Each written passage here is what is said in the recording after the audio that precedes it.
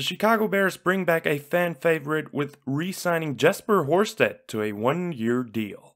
And with that, welcome back guys to another episode of the German Bear Podcast, and today we have to talk about Ryan Poles' latest move, plus the Bears tight end situation right now.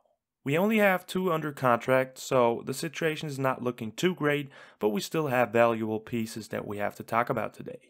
Horsted is signing a 1-year $895,000 deal, which is a great price for a player that could have a bigger role in 2022. For me personally, it's a great signing and something I definitely expected. Horsted is a player that hasn't gotten a lot of chances, but is someone that produced as soon as he hit the field. He's a hard worker and a player that already has some kind of connection with Justin Fields, so there's the first benefit. He's only 25, 6'4", 225 pounds, and was signed as a UDFA back in 2019 by the Bears. So let's take a look at his career first, and he started off in Chicago as a preseason legend with 121 yards and 2 touchdowns in the 2019 preseason, and really caught the eyes of Bears fans. In the following regular season, he caught 8 balls for 87 yards and 1 touchdown. I think that was that Lions touchdown where I don't know if he stumbled backwards, but a great catch by him and a good pass by Mitch as well. In 2020, he spent the year on the practice squad mostly because of the signing of Jimmy Graham and the draft selection of Cole Kmet. And last season, in 2021, Horsted saw limited playing time with only 3 targets, 2 receptions, 21 yards, and 2 touchdowns. So in conclusion, a player that hasn't seen the field a lot, but a guy that is a touchdown machine. I mean, with only 10 career receptions, he has 3 touchdowns already, which is kind of insane.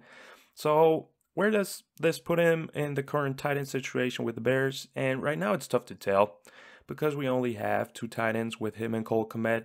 Kmet did pretty good last season, and I like what I saw out of him. He's only 23 and has so much room to grow. I believe he will take the next step this season, and I don't understand people that write him off already.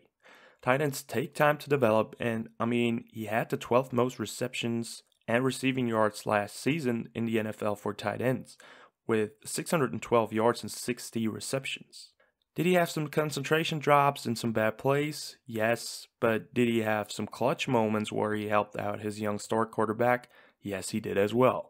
And that was under Nagy's horrible offense.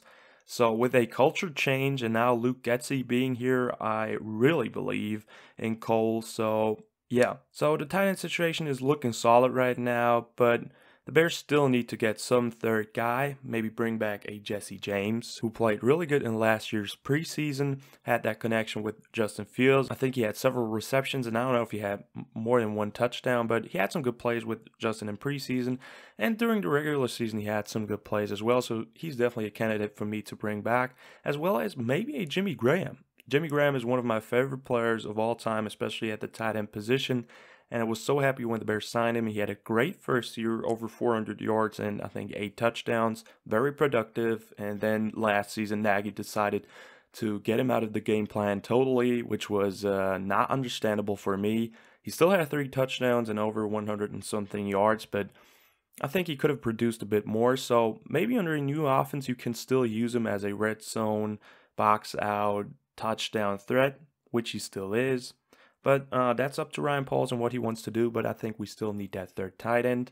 In general, the re-signing of Jesper Horsted was a good move by Poles. I don't know where his exact roster spot will be, but for me, he will be a great tight end 3 with upside potential and a guy that will get you some touchdowns, definitely. So that wraps up the episode, guys. Thank you guys for tuning in. I hope you liked this episode. I will keep you guys updated on all of the latest Bears moves because we still have to fill out so many roster spots. The mock draft 2.0 will be coming up as well, so stay tuned for that. Like and subscribe if you liked the video.